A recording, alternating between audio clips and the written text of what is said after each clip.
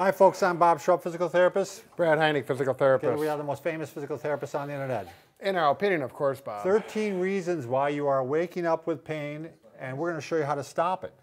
13, kind of like a baker's dozen. Yep, there you go. Lucky 13, I gotta like it.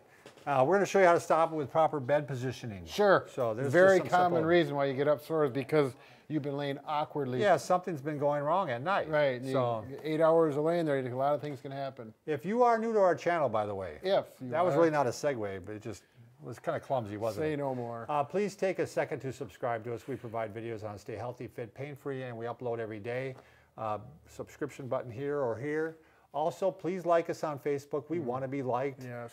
And also, there's a reason to do so. We often are giving away stuff. Today, we're actually giving away a physio ball or stability ball or exercise ball, whatever you want to call them. Not the little one, the big ones. The big ones, yep. And we're going to be showing you live how to use those. I see Lonnie's, she's panning up. She's catching them. Oh, good. So, okay, here we go. Oh, here we go. Number one. Number one. Number one is actually one of the reasons you might be waking up with pain is if you are having severe, constant pain, that's a red flag.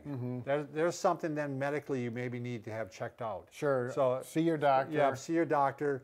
There's some things, I don't want to say what scary things could be possible. It may not be, but you need to check things checked out if you're having severe pain at night. First one, if you're having neck pain, this one of the reasons people get neck pain is when they sleep on their stomach. Because what happens when you sleep on your stomach, you're turning your head all the way one way or the other. It's hard to get away from that, isn't it? Brad? Yeah. Unless you have like a donut you're sleeping in. Right.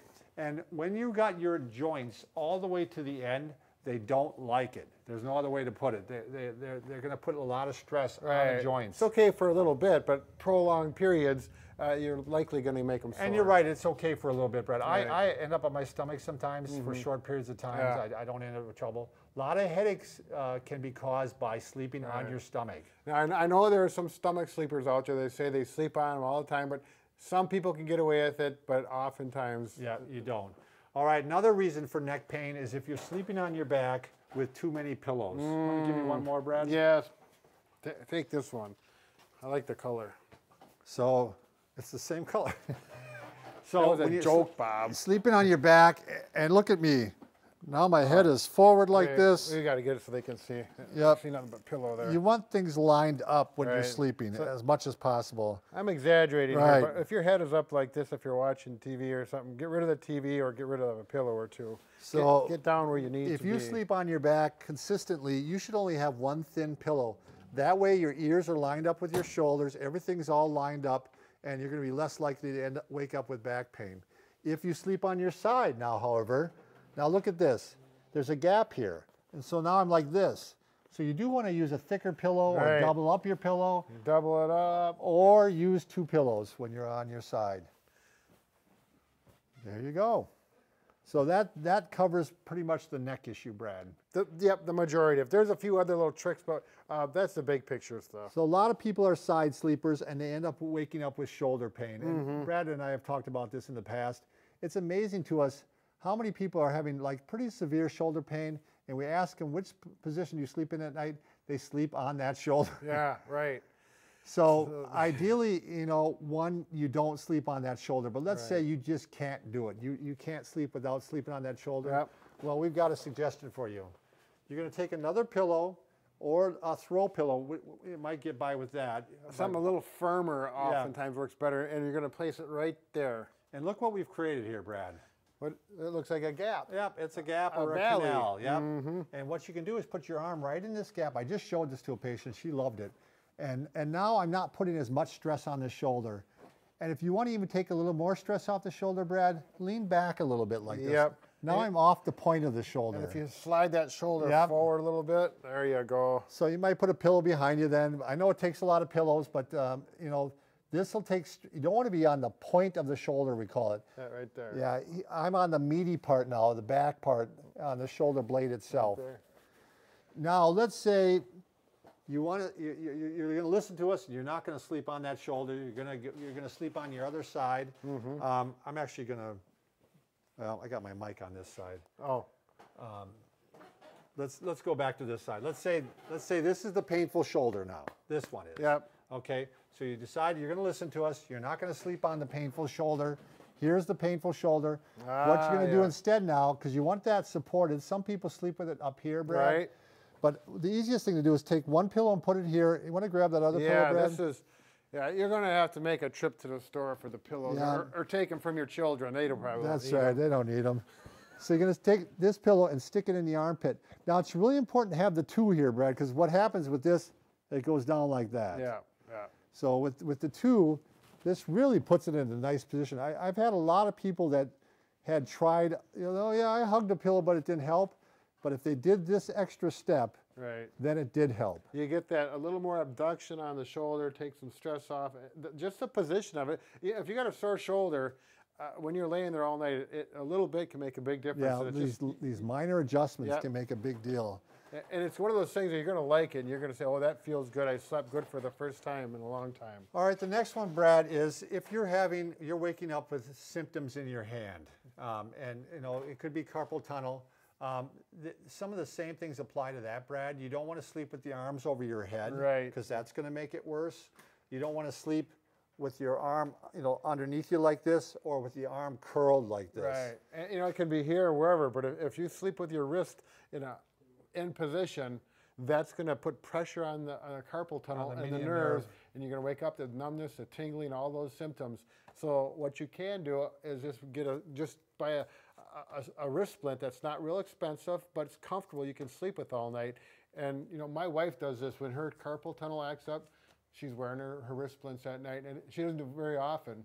But it works well. I don't think you need to have anything made. You can go to a big box store, and they have the ones that you can right off the shelf. Just keep the wrist in the middle. The middle. Don't be this way or this way. Right. So give it a shot. Yeah, you could take some popsicle sticks with some duct tape, maybe. There we go. Yeah, I'm always thinking. Mr. Handy. Okay, now let's go to the back, Brad. Let's say with back pain, you're sleeping on your side a lot.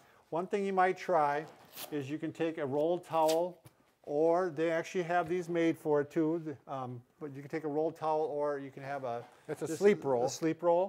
By McKenzie. And when I'm on my side like this, Brad, you can see there's a little bit of a gap here. Yeah. And depending on how big your hips are, and like a woman might have a little wider hips. Right. So you can actually put the towel in there and lay on your side here, and it'll take some of the stress off the back. Just above the belt, it fills that spot in so that the spine does not curve and put stress on it.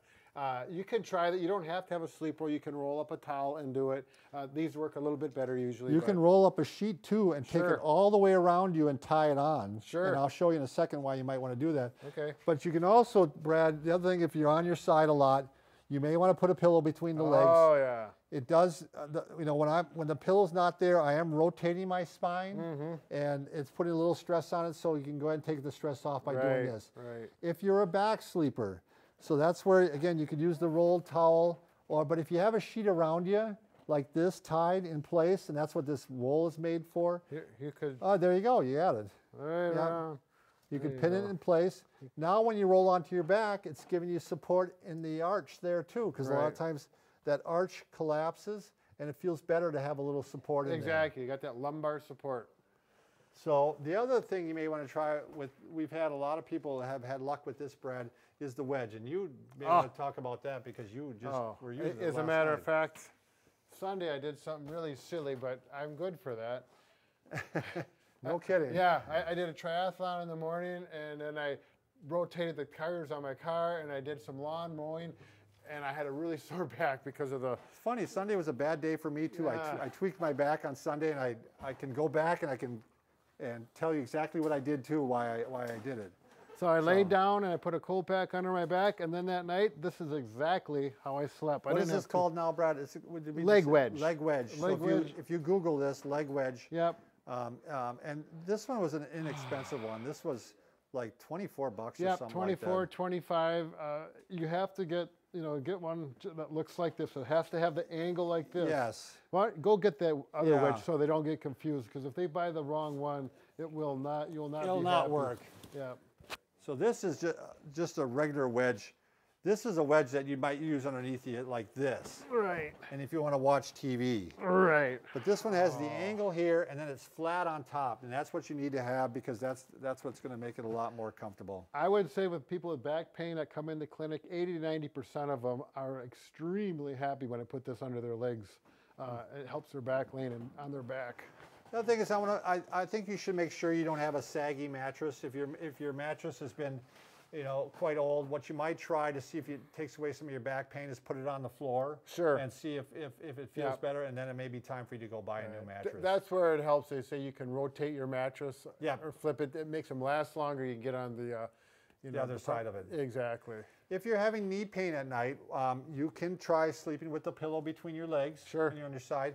This might also help for knee pain, Brad, this one. Oh, sure, yeah. Because, again, the knees don't like to be in the closed pack position, which is all the way straight. Like that. Yeah, so if you sleep on your back, it might feel better if the knee is slightly bent. The difference from here to here on that knee is also very, matter of fact, my friend just had a meniscus surgery, and he felt much better laying on his back with this position. Exactly. Makes sense. For the first week or so. Especially if you're a back sleeper. So the final pain thing that you might be waking up with is plantar fasciitis. And with plantar fasciitis, that's pain on the bottom of your foot.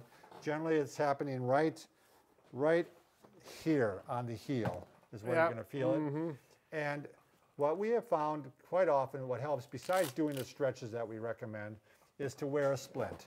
And the splint here, what it's going to do is it's going to put a slight stretch on your fascia, the bottom of your foot, all night long. And that way, when you wake up in the morning, it won't have tightened down again.